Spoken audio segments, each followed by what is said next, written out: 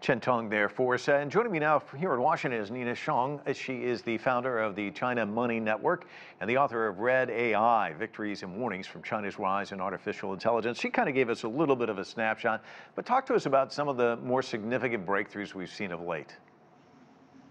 Right, there hasn't really been any fundamental technology breakthrough, and we're still in the early stages of the current deep learning-driven AI revolution.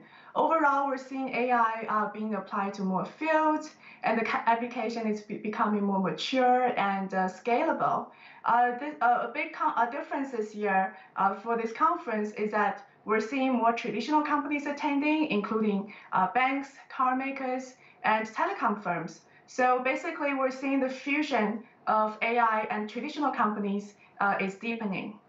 Well, AI undoubtedly taking off, and as you said, it's still sort of in its infancy. Nobody has a robot running around the house exactly helping us out, and we're not driving around in these autonomous vehicles. But talk to us about how things could be impacted with our daily lives, and have things actually accelerated with the pandemic? Because I know AI has played a role with healthcare in a sense, hasn't it?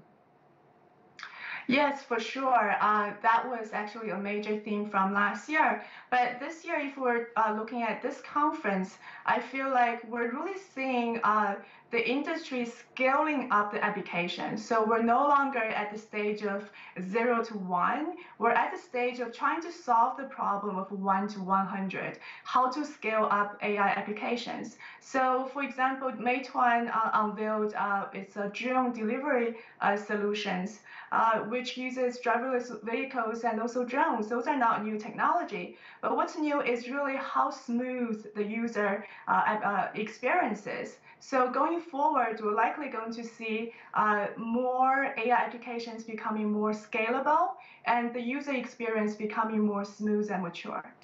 It seems like last time I was in China, the talk all surrounded around 5G, AI. It seems like China is really kind of trying to be out there on the forefront. So where is China right now, and where's the rest of the world when it comes to the AI market?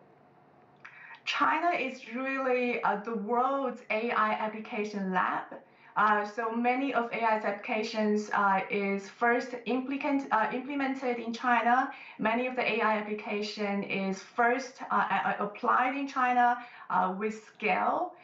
So that is really China's advantage. But the fundamental technological breakthroughs are still taking place in America and other European countries. But I think going forward, China is going to play really a leading role in terms of what I just said of solving that problem from 1 to 100, the scalability issue, and how to make the applications more friendly to users.